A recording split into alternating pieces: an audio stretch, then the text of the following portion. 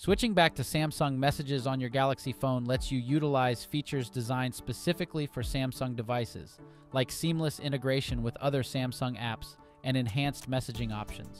If for some reason the default messaging app was changed to something else, here's how you revert it back to the original one. Swipe up from the bottom of the screen to pull up the app drawer. Look for settings and then tap on it once found. Scroll all the way down and tap apps. On the next screen, tap choose default apps. Among the other options, look for SMS app and tap on it. Now choose the Samsung Messages app.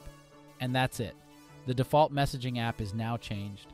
However, if for some reason the changes don't seem to take effect after doing this, then you have to restart your phone.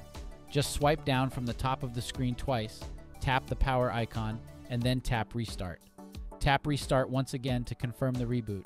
Once your phone has restarted successfully, the default messaging app should already be the Samsung Messages.